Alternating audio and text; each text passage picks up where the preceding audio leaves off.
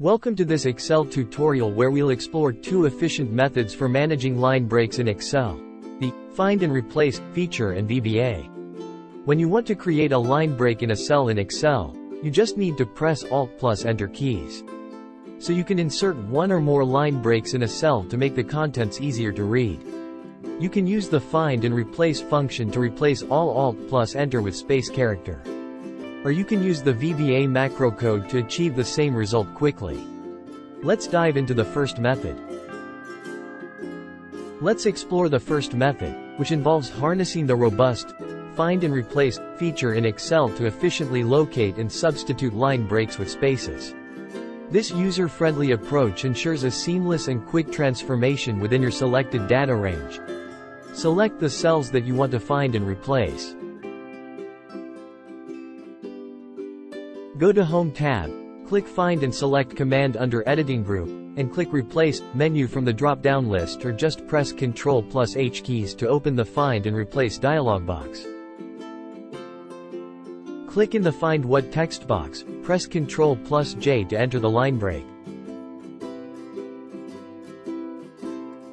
Click in the Replace with text box, type a space character or other characters as you need.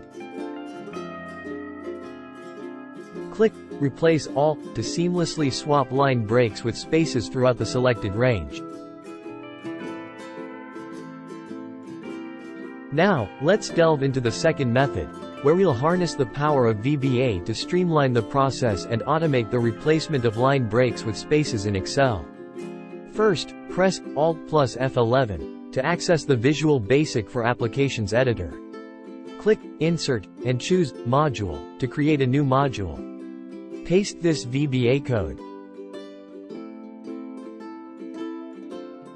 This VBA code uses the Replace function to replace line breaks with spaces. The line breaks represented by CHR10. Save and close the editor. Now, run the macro by pressing Alt plus F8, selecting Replace line breaks, and clicking Run. Select the range of cells that you want to find.